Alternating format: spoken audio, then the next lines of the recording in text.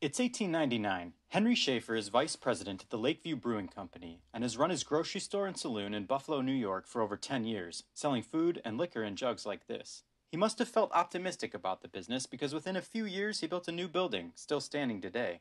Had he known the future, he wouldn't have been so hopeful. Schaefer was one of many German Americans who brought brewing and distilling to the New World, but when 1914 began the First World War, American distrust of Germans turned into hysteria. In some places, dachshunds were murdered for being a German breed, the language was made illegal, citizens were arrested, and newspapers shut down. Prohibition leaders used this anti-German sentiment. They said German brewers were trying to undermine society with drunkenness, and were sabotaging the war effort by using necessary grain to make alcohol. The war led to limits on alcohol production, and paved the way for complete prohibition in 1920. Most breweries, including Schaefer's Lakeview Brewery, did not survive.